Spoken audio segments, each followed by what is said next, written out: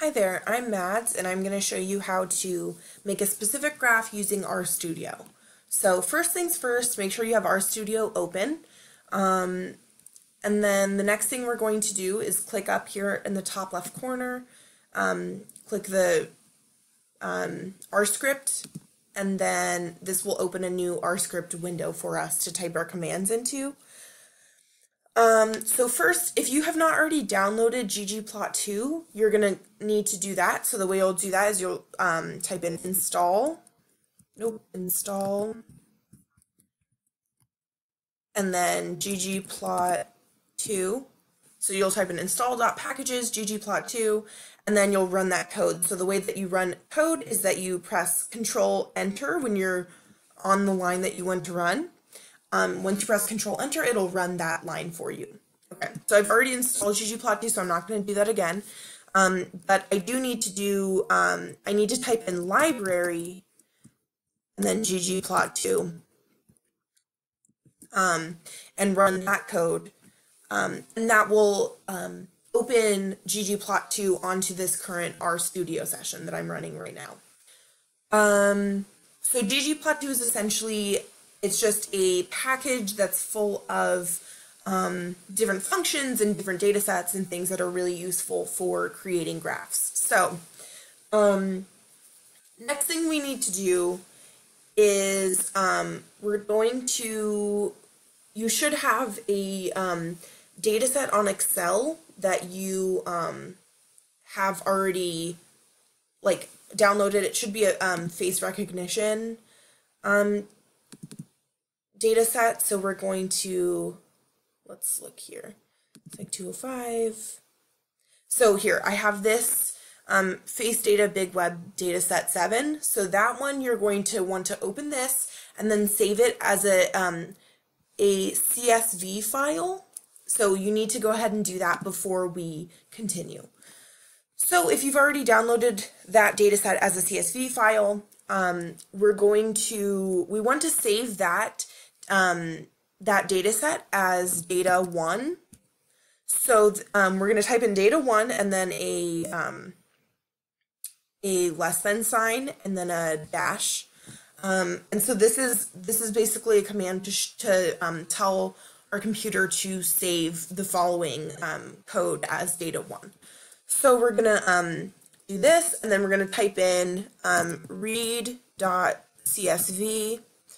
and then file.choose. So you can either tell your computer exactly where the file is, or you can ask the computer to let you choose on a menu, and that's typically a lot easier. So we're going to do file.choose and then open and close parentheses, comma, header equals true. So that just tells RStudio that the first line should be used as a header. Okay, so then we're going to press Control Enter and run that. Oh, I misspelled this. So file with an E dot choose. Okay, so we're going to run this, and we will that will save. Sorry, really quick. So when you do file.choose, it'll have this window pop up and ask you to choose which file you want to open. So we're going to do this one where it says Microsoft Excel, comma separated values. That's the CSV file. So we're going to open this one. Okay, so now it knows what data1 is. Okay, cool.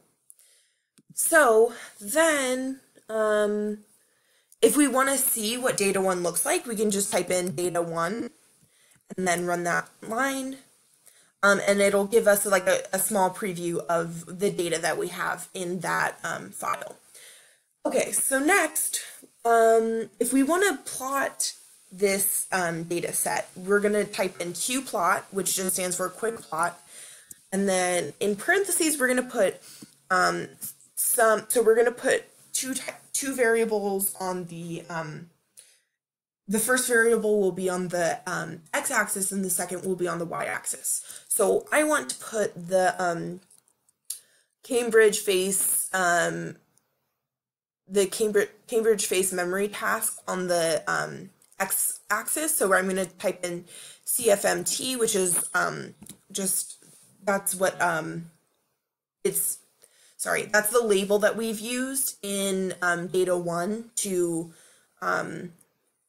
for those test results. So we're going to just type in CFMT first, and then second we're going to type in FFMT, which is just another memory test. And then so we have these two variables, but RStudio won't know where to find those variables, so then we have to tell it where the data should be. So the data is going to be in data 1. And since we have a object that's labeled data 1, it'll know where to find those two variables. Okay, so let's run this line of code, and it'll show us this this graph here.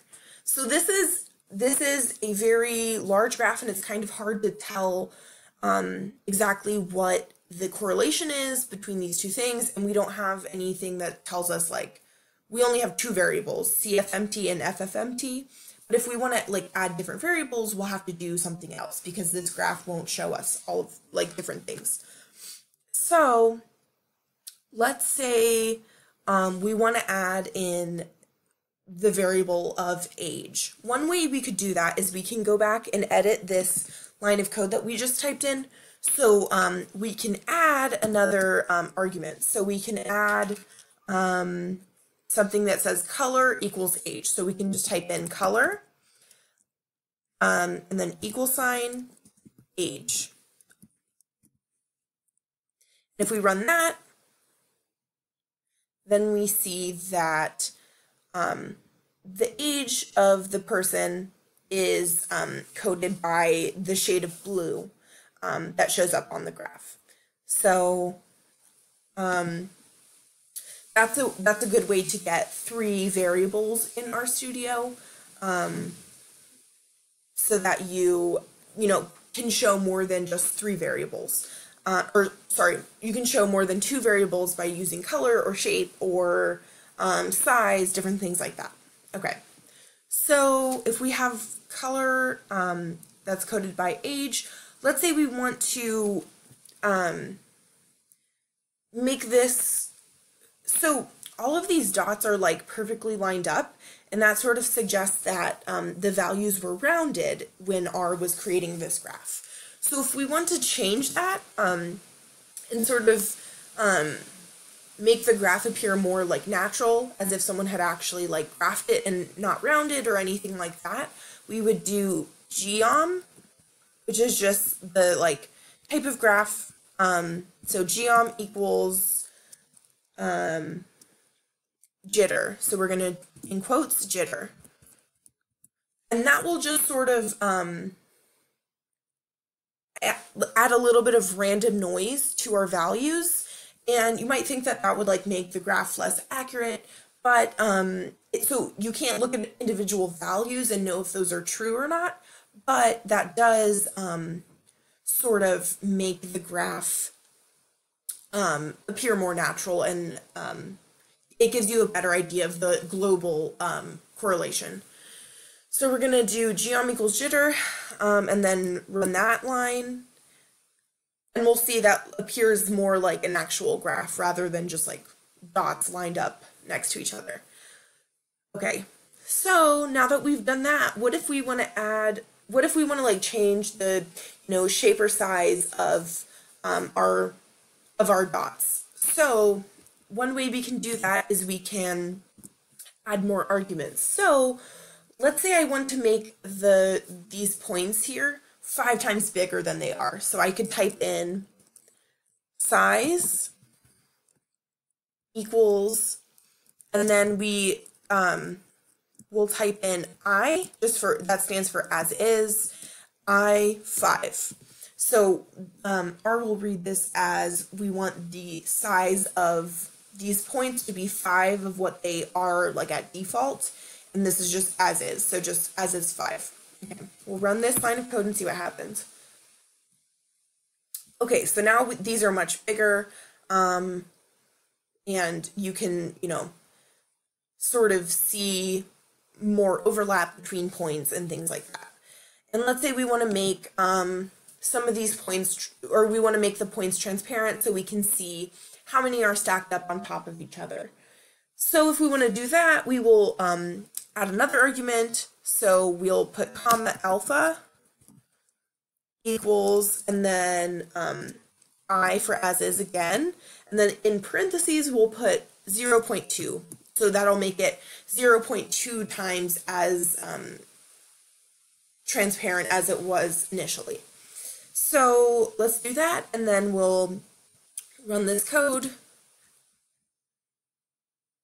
And so now we see these are a lot more transparent, so we can see where there's a lot of data points clustered up and where there's only a few. Okay, so I want to set this, so I don't have to type this in every time if I want to like adjust something. I'm gonna set this equal to core. So let's type in core, and then we'll do the less than sign and a dash again, and then run that, and we'll see core shows up here, and it has all of these settings already on it. So if I just want to type in core, this graph will show up again. Okay. So I want to add some things to core, just to change some settings about my graph. So if I want to do that, I'm gonna add something. So you put the plus sign, and then I want to facet my grid. So that just means I want to break things into groups so that there's two graphs for different variables. So let's say if I want to break them into groups for English, I'll have one graph for English and another, or one graph for people who speak English and another graph for people who don't speak English. Just to see if there's like if the correlation is different for people who do or don't speak English. So we'll type in core plus, and then we're gonna do facet underscore grid, and then in parentheses you'll put a period just to tell, this is to tell RStudio what variable you want to facet the graph by. So you'll put period and then this squiggly line thing, and then we're gonna type English. So this will just tell our graph to, facet our grid up by English. So if we run that, we'll get something that looks like this. So 0 would be people who don't speak English, and 1 would be people who do speak English. So now we just have two graphs. So this is a way to show 4 different variables. So we have FFMT scores, CFMT scores, our age by color, and as well we also have English up here. So we added English. Now maybe we don't like the gray, because the gray and the blue sort of there's not a lot of contrast between them. So let's say we want to make this we want to make the graph appear more like black and white instead of gray. So if we want to do that, we can add, so you'll type the plus sign, and then you'll do theme underscore BW, which is black white, and then just open and close parentheses. And if you run that, we'll see that our graph shows up in black and white rather than gray. And so there's more contrast between our background and our points. Okay, awesome. So let's say we want to add a title to our graph. We're gonna do another plus sign, and we'll type in GG title. And then in parentheses, we're going to type in what we want to name our graph. So we'll do parentheses and then quotation marks. And then, so let's say we want to name our graph face recognition, age, and English. Okay, so then if we run this code, it'll add a title. And then I think we have a pretty